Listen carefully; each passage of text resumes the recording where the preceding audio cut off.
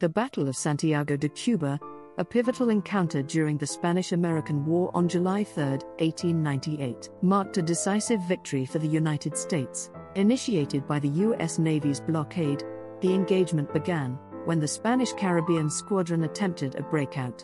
With superior forces, the U.S. fleet, commanded by Rear Admiral William T. Sampson and Commodore Winfield Scott Schley, boasted modern steel warships. In contrast, the Spanish flotilla, under Admiral Pascual Cervera, faced a dire situation with older vessels and less effective firepower. U.S. dominance in tactics and naval operations led to the destruction or capture of all Spanish ships, without losing any American vessels, highlighting the obsolescence of the Spanish fleet and underscoring U.S. naval ascendancy.